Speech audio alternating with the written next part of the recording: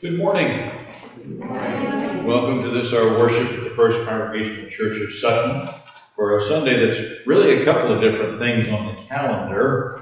We tend to look at it, as you can tell by the communion table, as Thanksgiving preparation Sunday, if you will. Sadly, this year, especially since we're not going to be gathered as the cluster of churches in the area for the ecumenical service, in respect for one another's safety. But it's also on the church calendar, and the reason why it is celebration of Thanksgiving, it's also celebration of Christ the King Sunday. So if you hear elements of Christ the King slip into the lyrics of the hymns, Eric and I kind of conspired on that a little bit this week to make sure it's in there. So keep that in the back of our minds as well. And of course, we welcome those who are going to be joining us later when I get done with my amateur editing of the video, so that we can post it for folks to watch from comfort of home as well, and in this environment, comfort and safety. We do have several announcements this morning, one of which, I better make mine first or I'll forget it.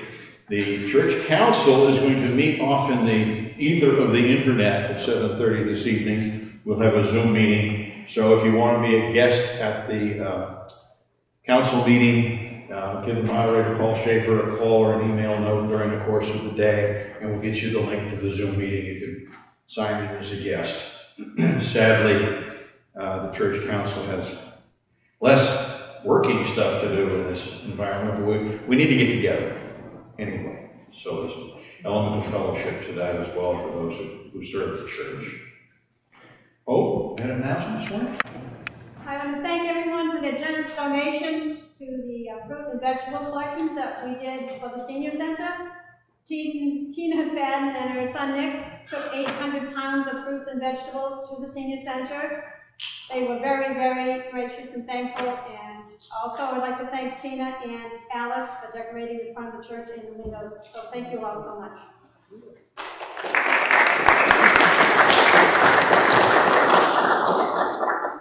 Wonderful.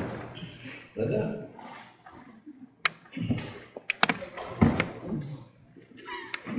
Sorry.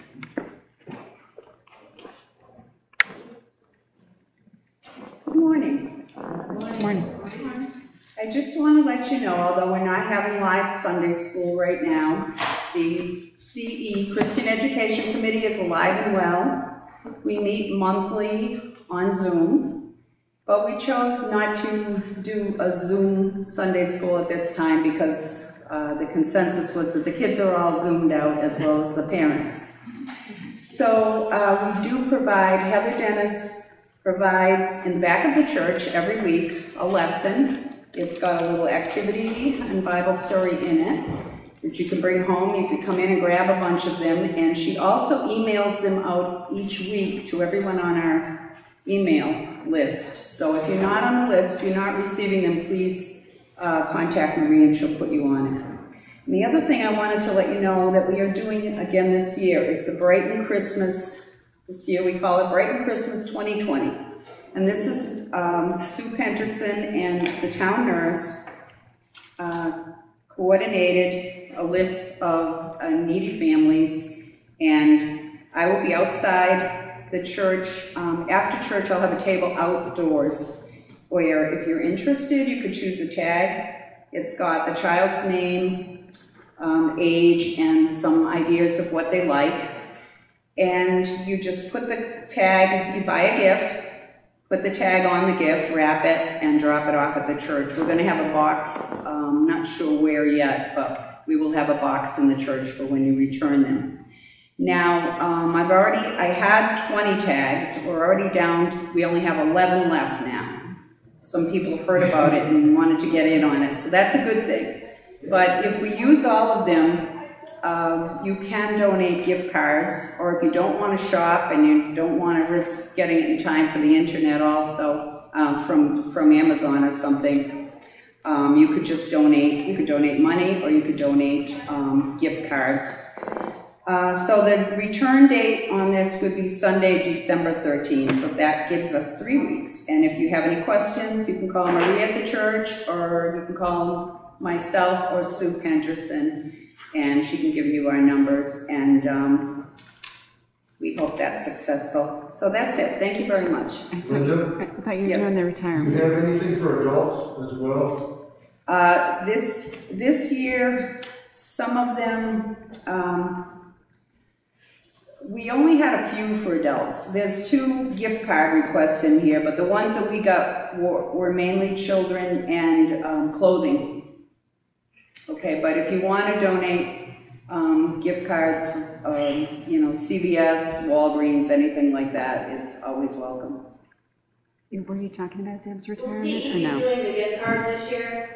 I didn't hear you. Were you talking about Deb's retirement? Yes. Or no? Okay, Pardon me? back here. Will CE be doing the gift cards this year? I don't think we are. We talked about it briefly, but if we do, we'll let you know. I think it's something we could put together quickly. So we just haven't all decided on that. Okay? And I just want to let you know also, as most of you know, Deb Edgerton has retired. However, she is going to continue doing the communion and the confirmation. We are taking up a collection for her to give her a retirement gift, and that money needs to be in by November 29th. Okay? So that's it. Thank you. Any other announcements that we need to share while we're together?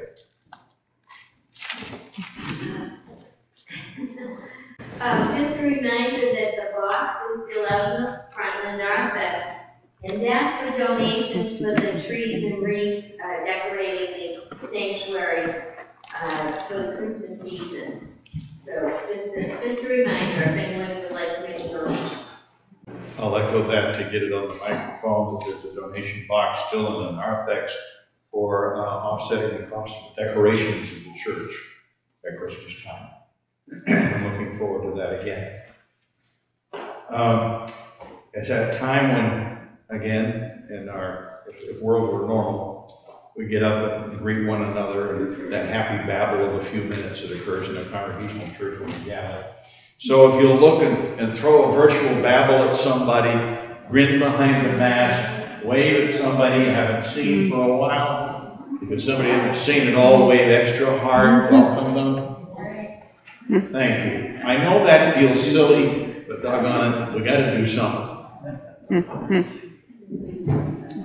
And we invite you to stand as you are able to join us in the responsive call to worship, which this morning is Psalm 100. Make a joyful noise to the Lord, all the earth.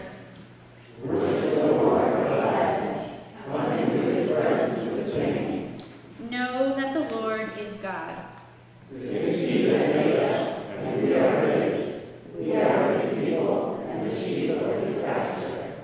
Enter his gates with thanksgiving and his courts with praise. Give thanks to him, bless his name. For the Lord is good. His steadfast love endures forever, and his faithfulness to all generations. You can remain standing for the opening hymn, Come Ye Thankful People Come, verses 1 and 4.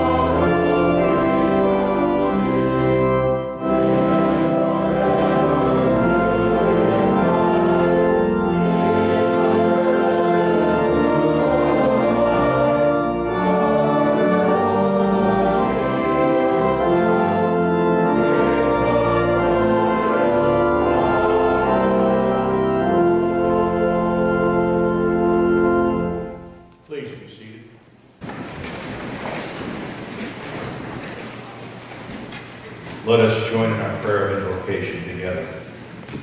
O God, in your Son, Jesus Christ, you richly bless us with all that we need, bread from the earth and the bread of heaven, which gives life to the world. Grant us one thing more, grateful hearts to sing your praise in this world and the world to come.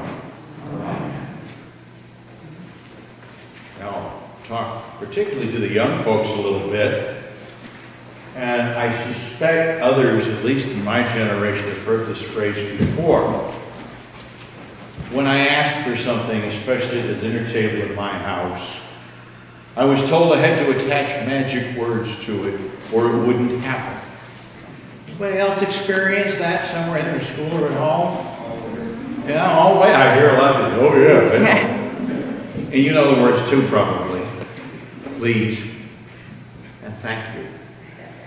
I had the sad experience one year of having Thanksgiving dinner with another family when I was away from home. And I watched this family, hey, give me the potatoes. Pass the gravy. Give me another drumstick. This is like an alien world to me, okay, at a dinner table. Don't you say please and thank you to family? Oh no, they're family, we don't have to. Oh, of all the places to start, though. Of all the people we should appreciate when we're at the dinner table, and well, let's face it, this week tends to center around the dinner table for this coming Thursday, and a lot of other things that we're doing too, but that tends to be the focus point. And can I share with you young folks one of my pet peeves? When I watch these so-called sitcoms or series on television, and they do their Thanksgiving special that week, and they have all the main characters sitting around the table, and instead of giving thanks, they all say, I'm thankful for. Doesn't sound too bad at first, does it? I'm thankful for the turkey, I'm thankful for the cranberry jelly, I'm thankful for the pie for dessert, I'm thankful for a safe home in which to eat it, I'm thankful, I'm thankful, I'm thankful. And all of those sentences start with what? I. Who's left out? God. To whom are we to be thankful? Yes, our families too. We say please, we say thank you. To families and others, it's just courteous. It's just courteous. If you please, and I give my thanks to you for doing whatever I asked. Nothing wrong with that. But when we're at the table and say, I'm thankful, that's all about my feelings. And when we gather as a family, we make sure we say, I thank God for, or just thank God for the turkey, the dressing. All right, a little bit of turnip, if I have to. But the squash and the potatoes. You know, we all have the things that aren't our favorites, don't we? So remember to whom we are giving thanks. That's why it's called Thanksgiving. And give thanks, don't just feel thankful. It's a pet peeve of mine, I guess, at the table, right along with the please and thank you part. I'd like to share the pet peeve with you this morning so that you think about it when you say your prayers around the Thanksgiving table. And any time we stop to pray, we say to God, please help and thank you for the blessings. Thanks for listening so long.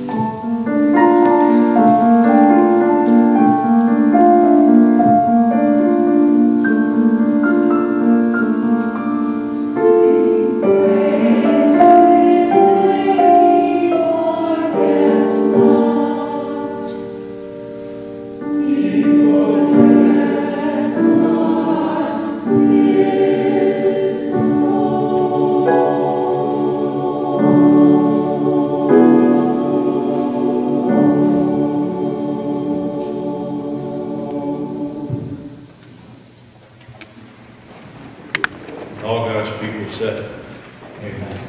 Amen. Thank you. It's that time when we gather together our blessings to give thanks and our cares to live together to God in our prayers. I've got a minor thanks and major thanks. Kathy is at home just about recovered from strep throat. I'm thankful that she responded to the antibiotics, because that means it was just the bacteria and not other things. So she's mending, but she's home resting from the mending. I'm thankful for deacons who do 2 or 3 duties at once on a Sunday morning to help out when Kathy can't be behind the camera like she does much of the time. As I said, minor thanks. I'm resistant, apparently, to strep. Knock on wood, I did not catch it, thank God. But of course, there are others in school settings, community settings, family settings who are wrestling with all kinds of ailments and illnesses. We all have, I do, and a couple of friends who are wrestling with the stages of cancer. I know others do too. We give thanks where treatment and healing is available. One of my friends who's wrestling with serious cancer is not getting chemo. He's getting a T-cell treatment. That's a cutting-edge development of one's immune system. So, even within difficult things. I had somebody tell me again yesterday how much they appreciate the people getting together to be able to video and put our worship online. We give thanks for the technology to do that. Breathe a sigh that we have to, glad that we have it. So there's thanks for recovery in our household. Are there other special thanks to give or special cares? Linda. I want to thank God for helping John O'Connor. He's my daughter-in-law's father, and he had leukemia and has received stem cell treatment donation from his son, and he is 53 days out from that. He's home. He's doing very well. He has to isolate, obviously, but he should be cancer-free. So, but he needs our continued prayers. So for John O'Connor, treatment for leukemia that so far is looking like it's having success, we'll pray that God continue to grant it through that. I know I've had some very good experiences when I was in hospital chaplain training, when doctors or nurses were receptive to joining me with a patient in prayer to remember who gives the knowledge, the wisdom, the science, the treatment, and who then is the ultimate healer. Other blessings or cares to share this morning? I know you'll be speaking in the hearts and minds during our prayer. There are those that we speak home to God, and we can be confident He hears them. You'll hear me during the message talk about thanks and giving, and others who find it harder to give thanks at this time of year than others for a variety of reasons. Keep those folks in prayer too. I'll tell a story that years ago, I was passing through a small town. Just before I got to the town line, I saw the sign that said 50 miles an hour, and I started to accelerate. I saw the sign, went past it again. We kind of find out that the officer stopped me because I had DARE license plates, the anti-drug and alcohol program. He thought I was a cop. He says, "Aren't you going to show me your badge?" And now what? What's with the license plates? An elder in my church is an officer. And I looked again. He's just starting to chat. Like, "Where are you going?" "I'm going to the church camp." It was Father's Day, Sunday. Taking my daughter to church camp because we were both on staff at the camp for that week. And I said, "Chief, what are you doing on duty?" "Well, my officers have children. They're minor grown. So I took the duty for Father's Day so that none of the active dads in my department have to do so."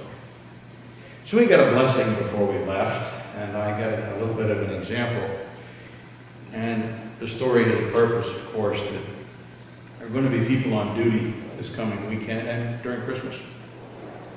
They're going to be on duty on the roads as police officers. They're going to be riding the engines as firefighters. They're going to be in the ambulances, especially as EMTs.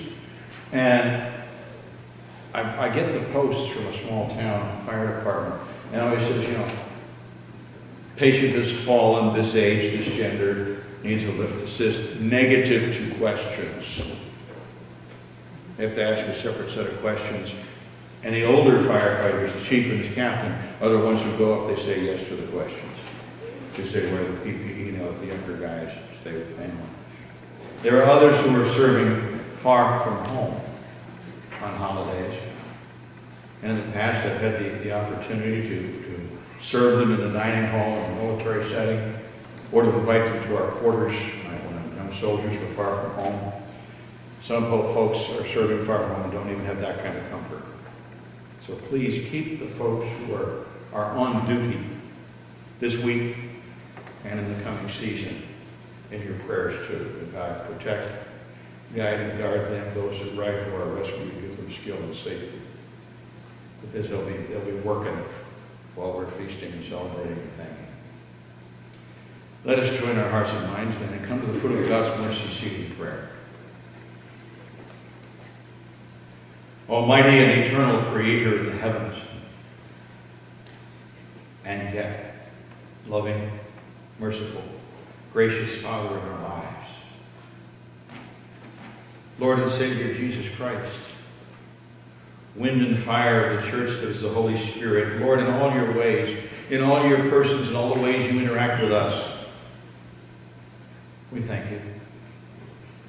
We give you our thanks, and it seems like paltry words compared to the blessings which you bestow on us. Thank you for gathering us in peace and safety as this household of faith. And we remember the church throughout the world in all kinds of different settings, languages, dress and styles of worship, language for song, and especially where lifting voices in your praise can only be done at risk. Grant your church courage and strength, commitment to faith, the assurance that you are Lord. We give you thanks for the ways that you give us to be parts of your healing touch for people.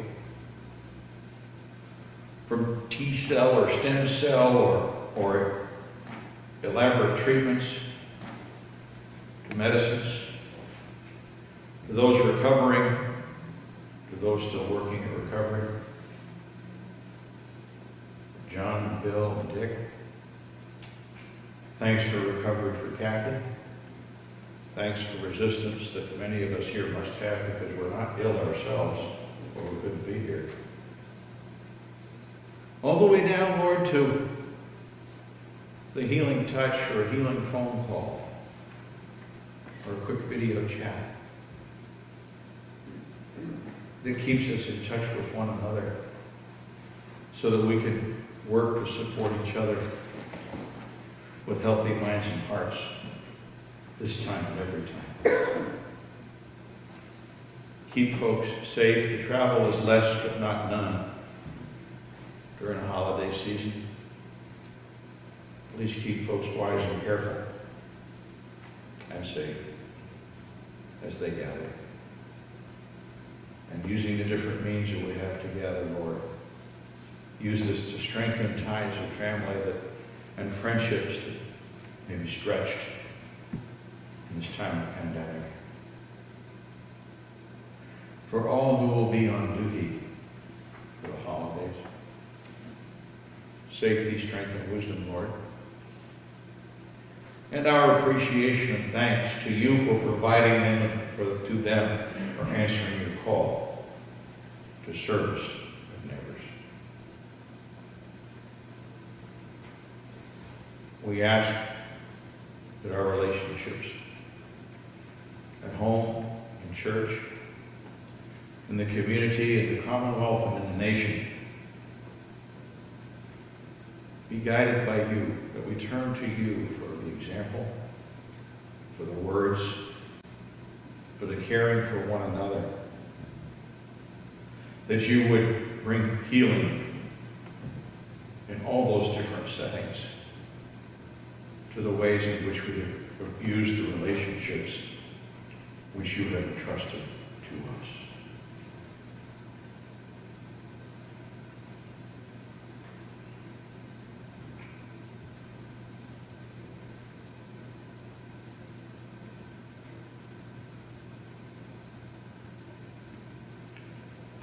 We lift all our prayers, spoken or unspoken, in loving trust in our Lord and Savior Jesus Christ.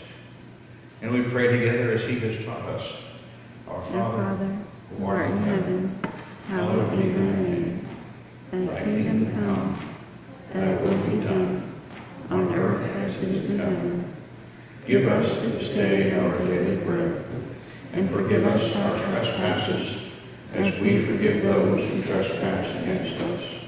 And lead us not into temptation, but deliver us from evil. For thine is the kingdom, And the power, and the glory forever. Amen.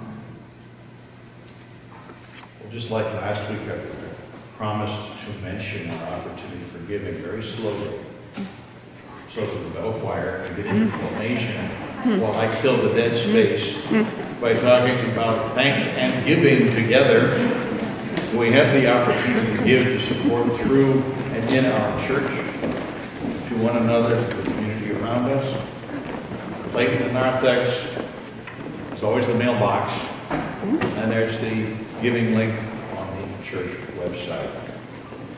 As always, we ask that God bless the gifts, those who determine how they can best be used to help neighbors, and those who give them. Amen.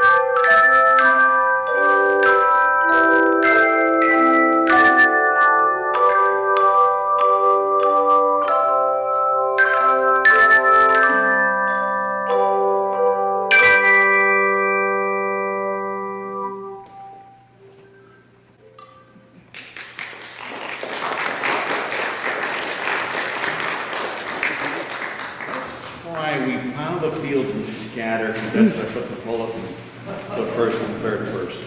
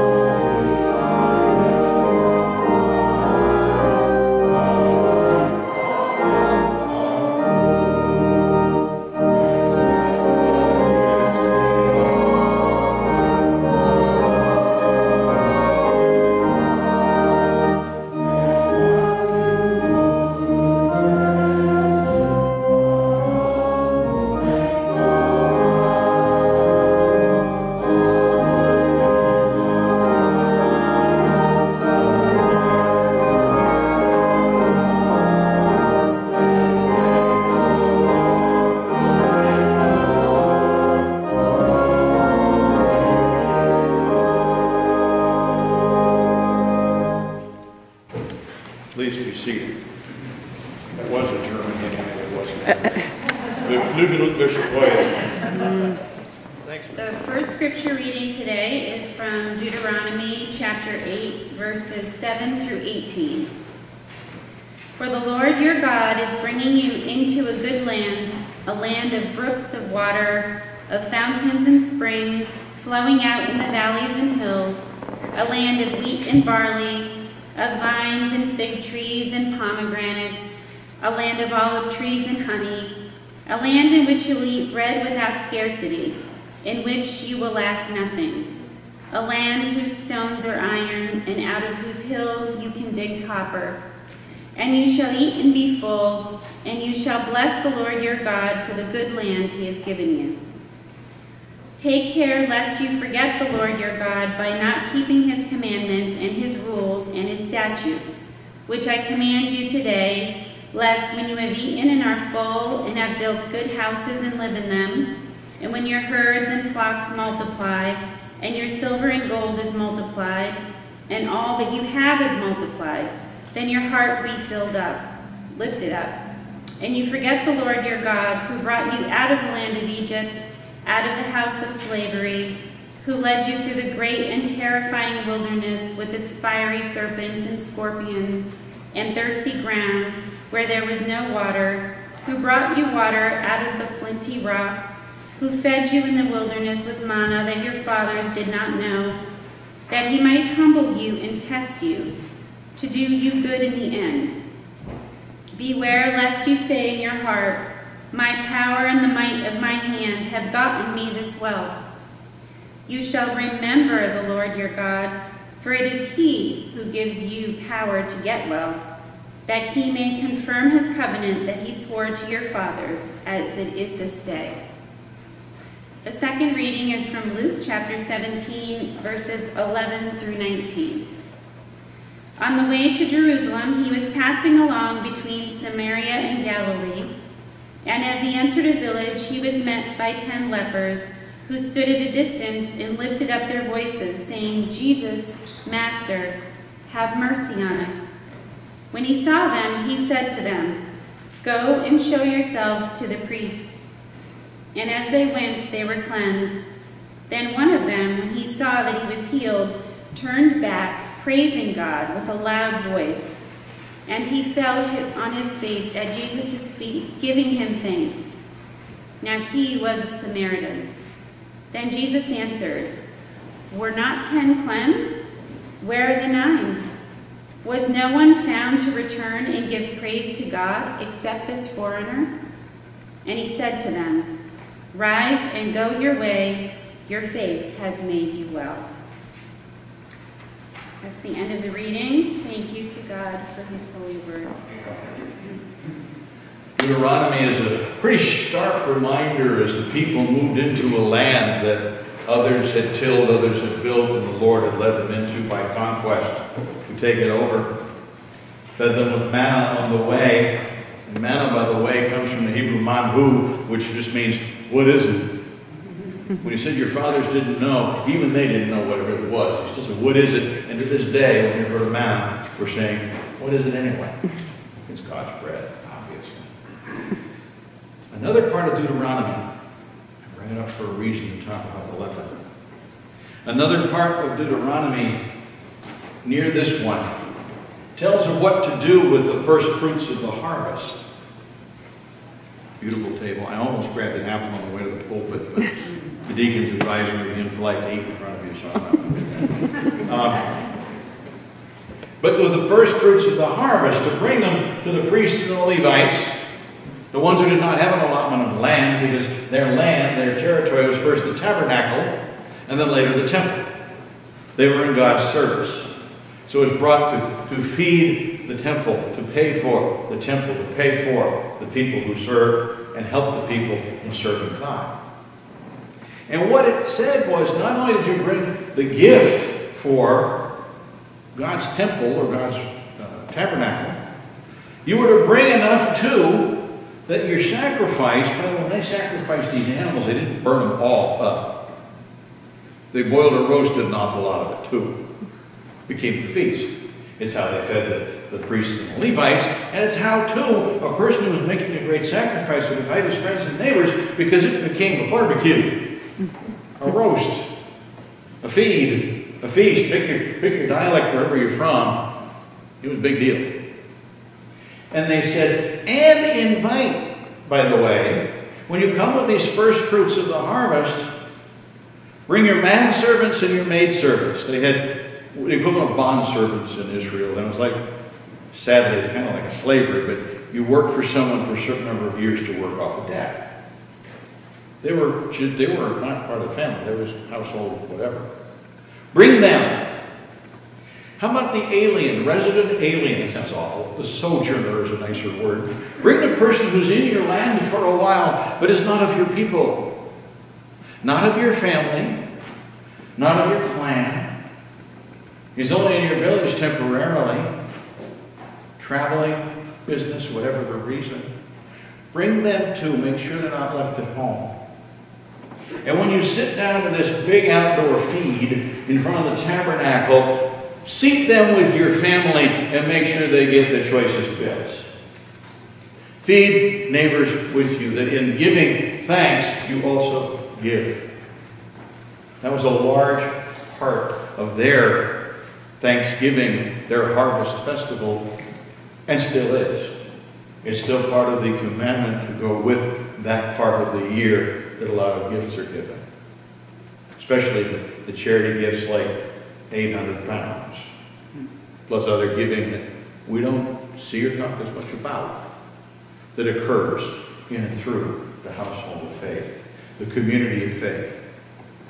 And in Hebrew as well as in Greek, especially Hebrew, the word kahal means congregation, also means community. You can't separate the two concepts. They're the same word. So the Hebrew people were told very clearly, don't pat yourself on the back when you're successful in the land the Lord has given you. I mentioned earlier who the real healer and giver of wisdom and healing is. Well, who's the real giver of prosperity? Of the meal we're going to enjoy Thursday. Of the opportunity to support those who don't come as easily by a meal on Thursday as we will. Who need the help doing it and the ability to help someone. Part of our giving thanks to God is giving to His other children. And has been since the first gifts at the tabernacle before the temple was even built. God said, this is how you give thanks. And remember, I'm the founder of the feast. Any other fans of Dickens here? I know you watched the movie Christmas Carol. Bob Cratchit says, I give you the founder of the feast. Mrs. Cratchit says, founder of the feast indeed. I'd like to give a piece of my mind to feast upon. Well, poor Bob Cratchit made a minor error besides aggravating his dear wife on Christmas. The minor error was Scrooge wasn't the founder of the feast. God is the founder of every feast. I mentioned God as healer. I learned a little more about lepers reading for this lesson today too. Remember when I spoke about healing a leper 4 weeks ago? I lose track of Sundays after a while. And I mentioned that there were certain rules that lepers had to follow. They couldn't come near polite, healthy people. At a minimum, on a calm day, they had to stay 4 cubits from the nearest person. Anybody remember what 4 cubits is? 6 feet. 6 feet. Not familiar? Cubit is that distance, and 4 of those on an average builder is 6 feet. They had to wear a cloth covering the lower part of their faces. Sound familiar?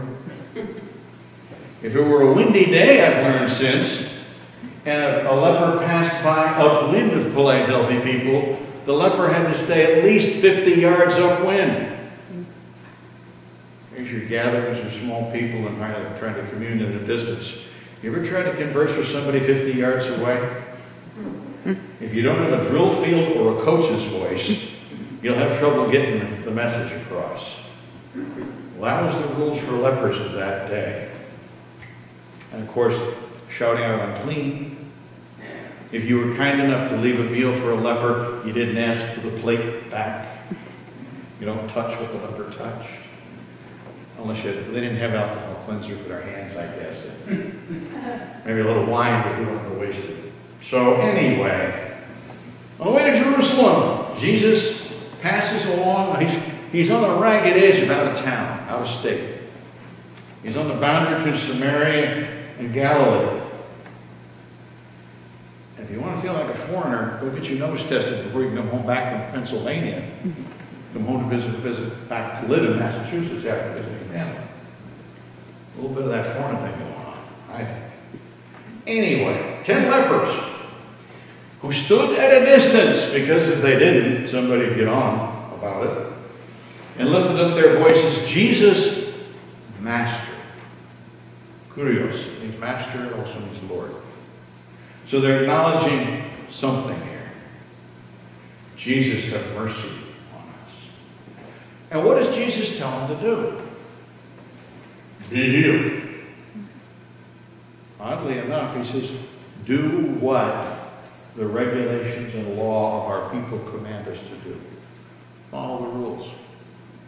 In that day, a priest, before he was fully ordained, I'm not sure what they called the ceremony, before he was fully trained, was trained, believe it or not, to examine certain types of symptoms, especially of skin diseases.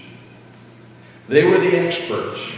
You didn't go to get your nose swabbed and get an email a day later or a phone call a day later that says your test was negative. Another source of prayer. Thank God. You didn't do that. You went to the priests. And it says, show yourself a priest. So they examine, they look for any signs of leprosy or some of the other surface-borne diseases that they tried to contain within the community. And the priest could say, you are clean. You can rejoin the community after a certain offering and ceremony, a little bit about to it. You come back to the community, you come back to the temple. You can come back to worship. You can go back with your family, you can be in society again. And as they went, they were cleansed. It just disappeared. There's a miracle part showing up. But they still have to go to the priests to be declared clean, okay, you go back to the community. One of them sees that he's healed. Now, this is a foreigner. This is an outsider in a community that was harder on outsiders even sometimes than we New Englanders can be. He turns back. And who does he thank first? Did you catch it in the reading? He praises God with a loud voice. So this Samaritan, and by the way, the Samaritans and Jews fought so hard, partly because they were cousins. There's family feud. They only read the first 5 books of the Bible. They worship on a different mountaintop. But in those first 5 books, they've got the same Deuteronomy that we heard this morning. So if he was a man of faith, he knew this story. If he wasn't, all the more praise that he knew whom to praise for being healed. He knew it was to God. But then he came to Jesus, and it says he threw himself on his face at Jesus' feet, giving him thanks as well. Subtle acknowledgement there. He knows who the Lord is. He knows the Lord's earthly presence. And by the way, when you throw yourself on your face at someone's feet, in Greek, the verb to worship is proskuneo, which means to go to your knees. To fall to your knees is synonymous with worship in the language of the day and of that place. And they make a separate sentence. Now, he was a Samaritan. He was from away, as they say to me. He wasn't one of us. Jesus, okay, the real rhetorical question. We're not 10 cleansed. We're ever not. Was no one found to return and give praise to God except this foreigner? We know how Jesus treats foreigners. He used the word. We know how he's treated Samaritans and others, Romans, throughout the stories. Then he says something that on the surface, rise and go your way, your faith has made you well.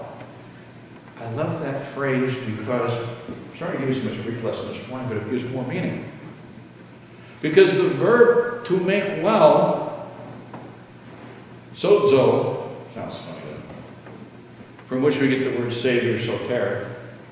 Sozo doesn't mean just to heal. When someone says your faith has saved you, he'd have used exactly the same words. So he didn't just say your faith has made you well in the body. Your faith has saved you. Your faith has restored you to relationship to God. Now here's somebody who's from away. He's not part of God's chosen people. Worse, he's a heretic because he believes part of it. They don't get along. And Jesus says, your faith has saved you.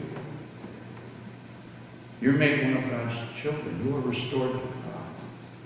What did he have to do that? He gave thanks. All he did was say thank you, the magic words.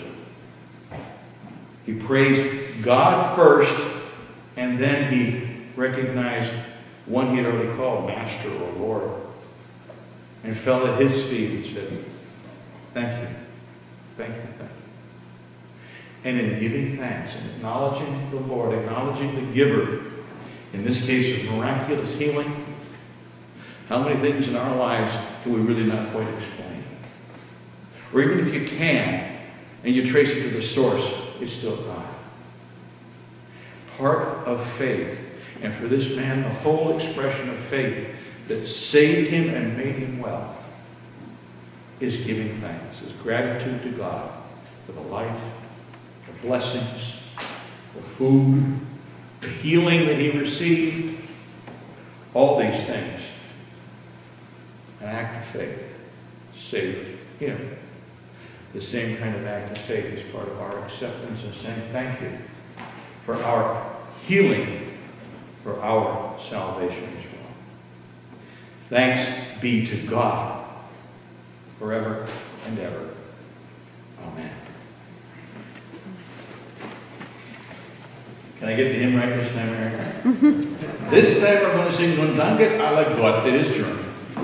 Verses 1 and 2. We'll stick with the English because it's easier. Please rise as you read.